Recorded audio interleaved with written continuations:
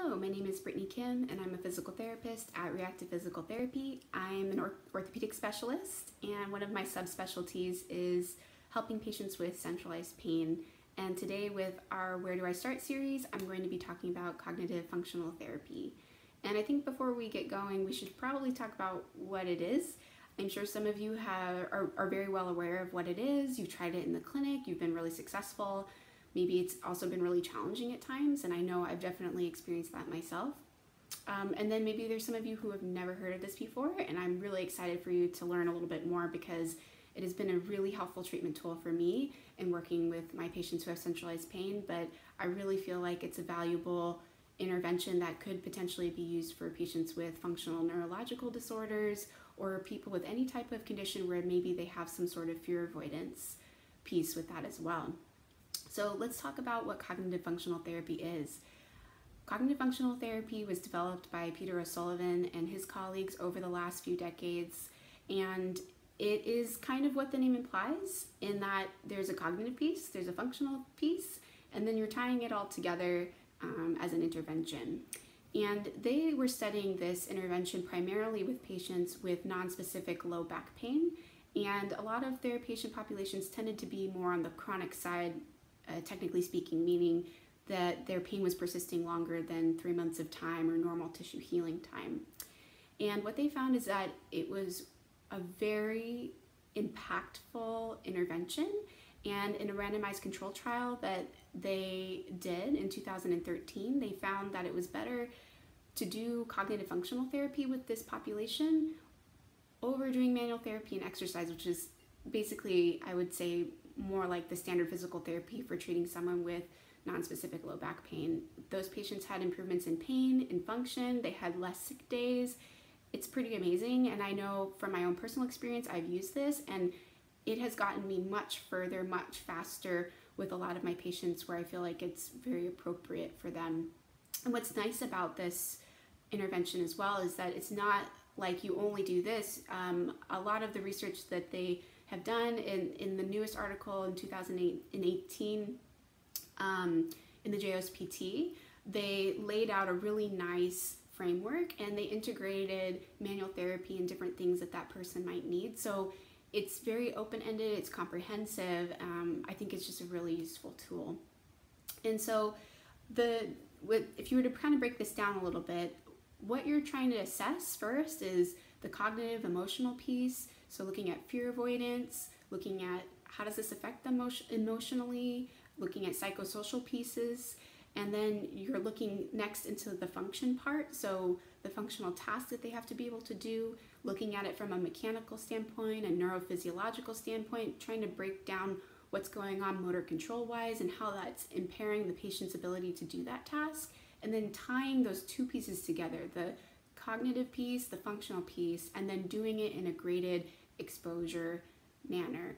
And again, I know this has been studied in non-specific low back pain, but I just feel like there's so many principles in here that are so applicable to so many of our neurologic patient populations like dystonia, functional movement disorder, 3PD, and I think you can really use these tools to start breaking down some of those pieces, especially the psychosocial realm, and start to find a way to help people overcome those things. So I think what I would recommend is, where do you start? I would start with reading those articles, and we're going to have the references in a post in our Instagram. And I just highly recommend reading those articles. They're very rich in content.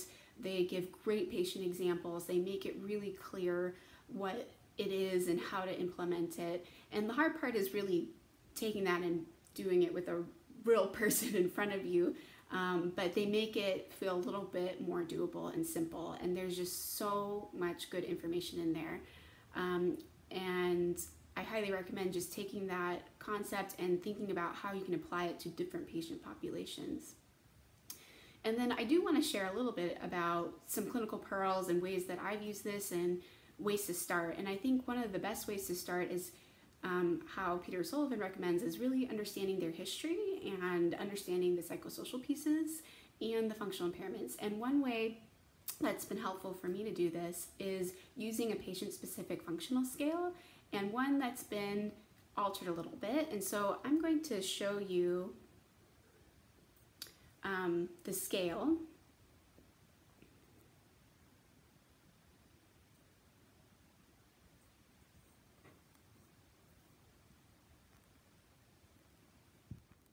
So as you can see here, this is a regular patient-specific functional scale, but what's added is an avoidance piece.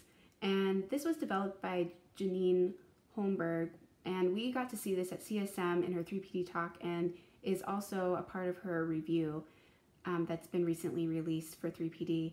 And this has just been a great tool to help us understand the activity limitations that people are having and how much they're avoiding it. And this is a great outcome measure that you can use to track progress over time.